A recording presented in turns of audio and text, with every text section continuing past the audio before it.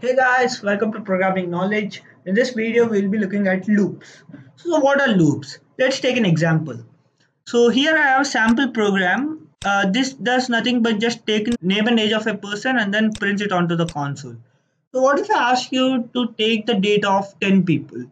So, what you will do is you either execute it 10 times or you just copy the whole thing and then paste it 10 times and just change the name like the name 1, name 2, name 3 and so on. So that those are two ways. So what happens when the user decides how many number of times you need to ask him? So what if in the runtime I'm the user and I tell you that I want to store the data of let's say 100 people and you just wrote the program for 10 people. So at that time your program fails, right? So to counter such type of situations and to counter such redundant code, so you are not doing anything practically useful, right? You're just copying and pasting the whole code again and again. So to counter those type of limitations, we have something called loops. So today we are going to look at for loops. So for loops work like a counter based loop. So you have a counter, you have a starting value, and then you have an ending value. So the loop goes from the starting value to the ending value. That's how for loop works. So the syntax is you write for, and then you have a starting value of a counter, and then you put a semicolon, and in between you put a condition. So this condition is actually the loop condition. So what happens is the counter is actually checked with a condition before going ahead. So for every time the counter value is checked, is compared with some value so that it stays true. So this condition should stay true for the whole loop to execute. If it fails, the loop is going to break and then the control goes over to the next statement which is out of the loop. So for the loop to execute, this condition it needs to be true, and the way you grow this starting condition, you cannot stay over there, right? So if you just put the starting condition in the loop, this is also a for loop only, but what happens is there is no growth condition, right? So the starting value stays the same and this condition also is always true, so this loop will be going on forever. So that type of loop is called an infinite loop. So the easiest way to create an infinite loop is you just put two semicolons, this becomes an infinite loop. So because there is no starting value, there is no condition, so this becomes an infinite. What you do is you just define some value over here, so this makes it as an infinite loop. So infinite loops are bad. You don't want your program to keep executing the same set of statements again and again and again. The user gets bored, right? So you want to end it after a certain number of times. So what you do is you put a counter and then you put a condition and you put an increment value. So you increment the counter, or you basically increase the value of the counter so that at some point this condition becomes false and the loop breaks. So that's what you're going to do. So let me write a small for loop over here. So what you're going to do is for, and then for the counter variable I'm going to initialize it inside this. So there is something called a scope. So what happens is I can even do like this also. I can put an I over here and I put I equal to 0, something like that. That also works, but what happens is this particular I will be used in the whole program. I mean in the whole scope of the main. So we'll talk about scope in a separate video. For now, it is best to use counters inside the loops itself, because once the loop ends, the counter gets out of the scope and it is deleted automatically from the memory. So it's best to use counters as a local variable. We'll talk about what are local variables, global variables when we're talking about scope. We'll definitely do that in another video. So for now, we are just going to write for I equal to 0. So that is the starting value, and I want to execute it 10 times, right? So for 10 times I'm going to check. So let me start from 1, that becomes easier. So many times you will be starting your counter from 0. There's a reason for that, that we will understand when we are dealing with arrays or something. Generally computer counting starts from 0. So for now we'll start from 1, and then suppose we want to go till 10. So when will the condition fail? When we go for a number, we are growing this number, right? So let me not write the condition right now. I'll just put the growth rate. So I equal to 1, so I'll just do an I plus plus. I talked about this increment operator, right? So what this does is it just increments the value of I from by 1 unit. So if it is 1, it becomes 2, and then it becomes 3, and so on. So now this I will go on incrementing. It will go till the range of the integer, that is some 2 power 32, something like that, and then it again cycles back. It again goes to minus 2 power something. So this loop won't end at all because there's no ending condition for this.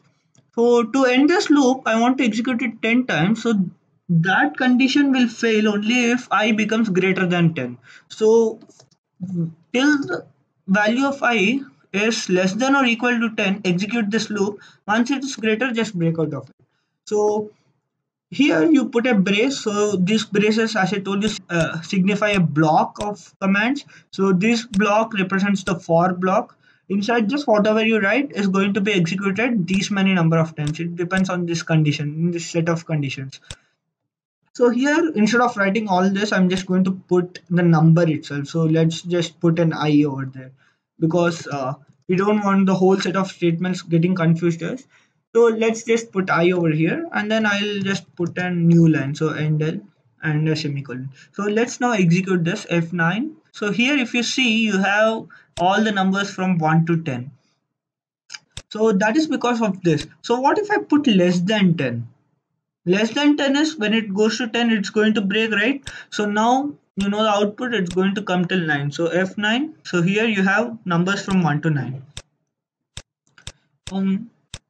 What happens if I remove this condition? As I told you, you will be going into an infinite loop. So what it feels like, it feels like something like this. So you can see it's just going on increasing. It went to 4,000, 5,000, 6,000. It won't stop. It's just going on, just printing the numbers. Just because I don't have a stopping condition, it doesn't know where to stop. It's just going on, going on. It goes up to that whatever that value is. It's 2 into 10 power 9 or something, and then it's eventually going to cycle back, and this process will continue. It's never going to stop. So to stop such a loop, you can either directly close this or press Ctrl C. It's going to stop.